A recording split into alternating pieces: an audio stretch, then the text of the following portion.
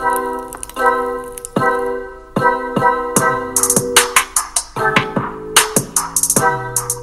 guys, welcome back to my channel. I'm super excited about this episode because I'm going to be introducing something new later on in the video. So make sure you watch through the whole video and like and subscribe and share, and you'll get to see the bonus activity that I'm going to be doing in this video. So I'm going to be playing 2 or 1 10-minute games.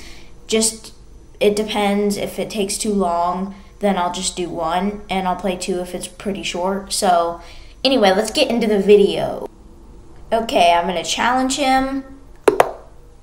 Oh, this guy named Mifka. I'm playing him. I'm going to do my standard King's Pawn opening, and he replied with the Queen's Gambit, I believe.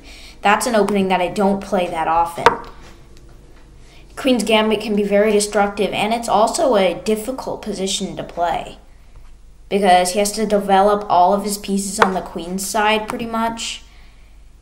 He's going to try to push this pawn all the way forward, but I'm going to stop that by moving my pawn up, which also creates an opening so that I can develop my other pieces. I'm going to develop my knight because, well, why not, right? It's just developing an extra piece. And also my knight is very powerful. It has so many squares it can go. Knights in the center or close to the center are extremely powerful. So you have to watch out and also take advantage of the center squares. So I'm going to push my pawn forward, which strengthens this second pawn that was kind of hanging and weak, and also opens up a file for my bishop to go along, which is pretty good. He pushed the pawn. I am not going to take, and I'm going to continue my development because either direction he takes, I can just take back. So there's no point in actually taking because he's just losing in development if he does take. It just wastes him a move. But of course I'm going to have to take back, but technically I still got an extra piece developed.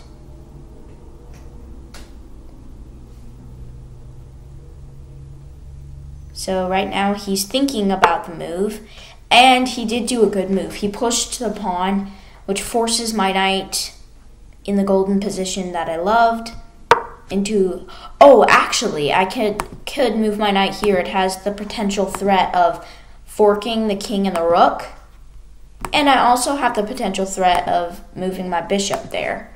So that's pretty good for me. I don't know what he can do about it. He gave me a check.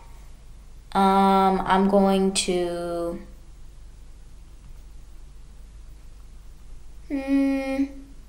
I'll just block with the queen. No.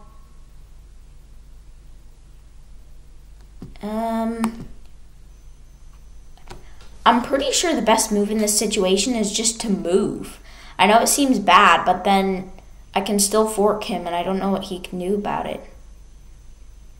I'm pretty sure I'm just going to move up. I mean, there's nothing he can do about the fork. If I block with the queen, he can take. Then I'm pretty much forced to take with the bishop. If I take with the queen, my king's completely open, and he can just move his king, and it won't be a fork anymore. But now that I moved my king, he has his queen right there out in the open, and I still have the potential threat of forking. So that's the power of knights and the beauty of knights. I'm going to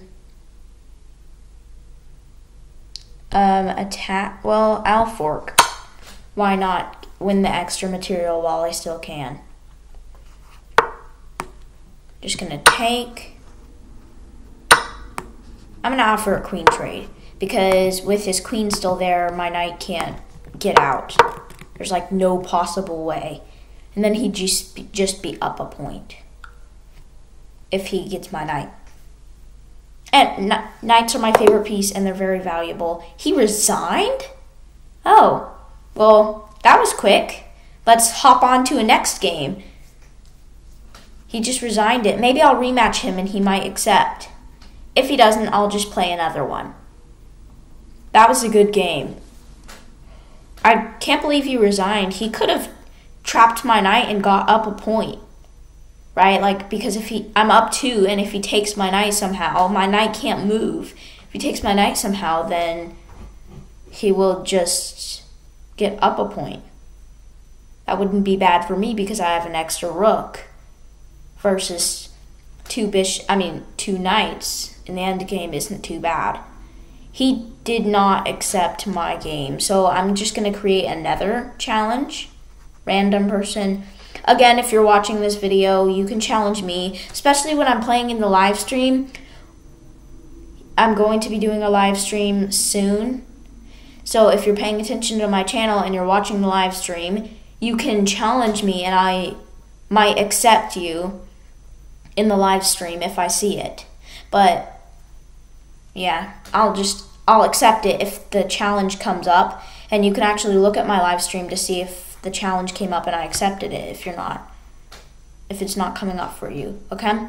I'm going to play another person since that game was really quick. Whoa, that accepted really fast.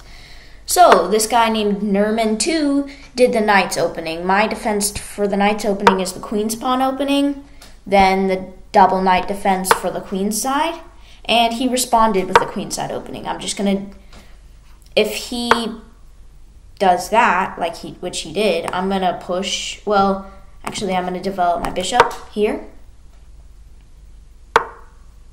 and take his knight. His knight is really powerful, why not? I actually might copy him. It seems like a good situation to castle that way. Yeah, I'm gonna copy.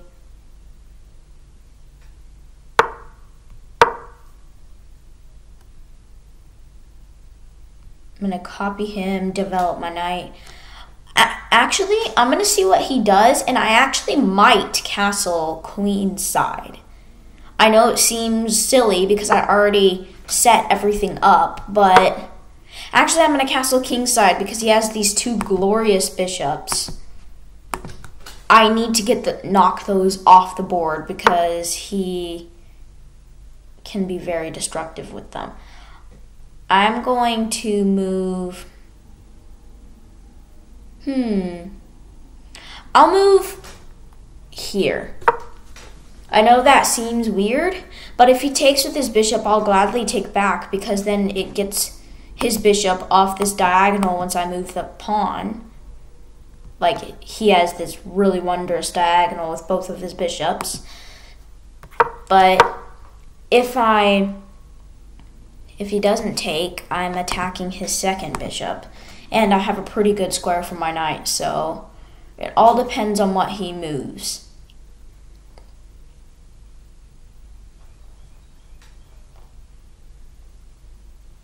Remember, keep watching to the end, and I'll be doing a bonus section. I'm not going to tell you what's going to be in it, but you can look forward to it. From now on, in every one of my videos, I'm going to try to add a bonus section to all of them. And hopefully they'll make your day a bit brighter. I'm going to push my pawn up to kick his bishop out. I really cannot stand his bishop right there. Yeah, he just moved out of the way.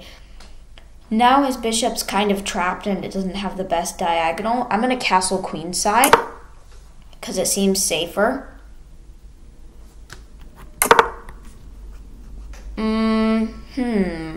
It's tricky. I'm going to push. Oh no. I didn't mean to do that. I just hung a knight if he sees it.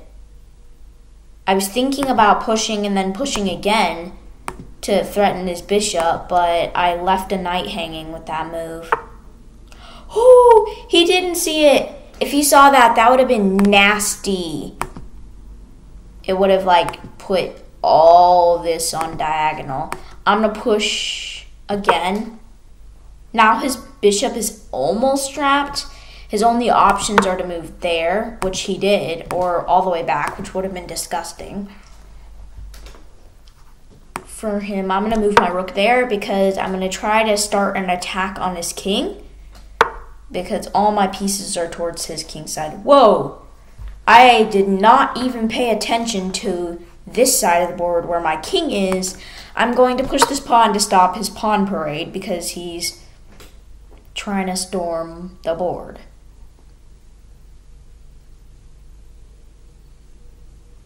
If he had gone one pawn push further, he would have just destroyed my pawn position. That was a really good play. I'm glad I caught that because I would have been crushed if I didn't. Oh, I don't like this move. I'm gonna move. I'm gonna move back because then I have an escape route for my queen. Oh, that is disgusting. He's aiming here. I don't know how I'm gonna escape this.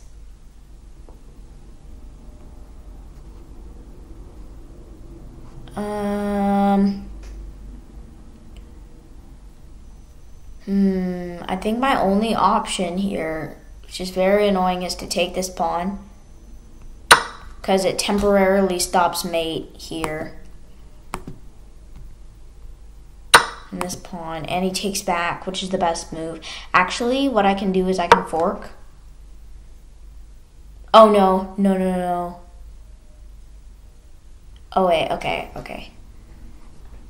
I was thinking that he could just take the pawn and then mate me down here, but I have the option to take his knight. This is getting really scary. It's really, really dangerous for me. I'm gonna have to take. There's no other option. I'm pretty much dead. If he makes the right moves, I can somehow escape. Might be able to escape this.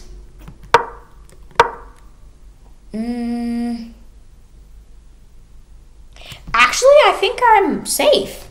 If he checks with his queen, I can either push the pawn or I can just move, which I can escape to this.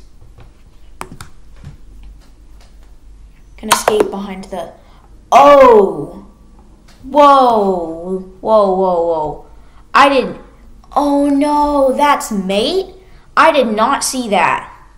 That was really good, Nurman. If that's how you pronounce your name, Nurman 2. That was an excellent game. Very interesting. You played really well. You did really good in the opening. And I'm totally missed that mate. Now for the bonus section. I know this is the thing that you all have been waiting for. In the bonus sections, I'm going to be sharing one of my skills with you. And today, I'm going to be showing you a magic trick.